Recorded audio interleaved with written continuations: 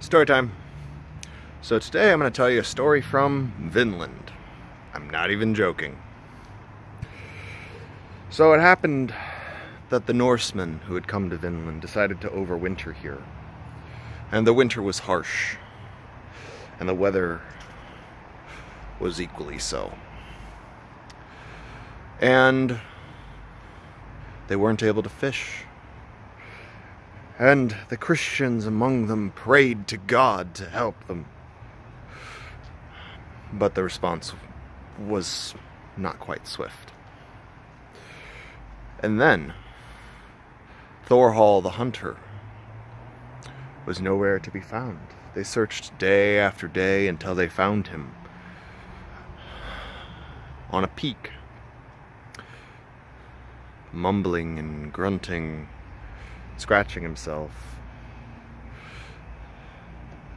And when they went to talk to him, he said, "I'm too old for you to have to worry about me like this. I can take care of myself."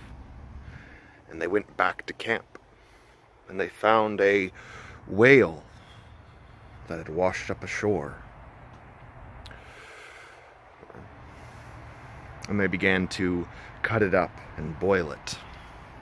Thor the hunter came back, and he said, "Has not Redbeard delivered far more than your Christ? My patron has never failed me. This is the gift for the poem I made for Thor."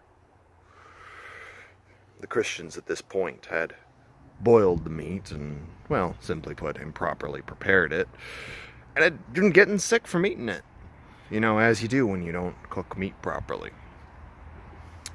They were so disgusted by the idea that this was a heathen gift and were convinced that that was why they were getting sick, that they just pushed it over a cliff.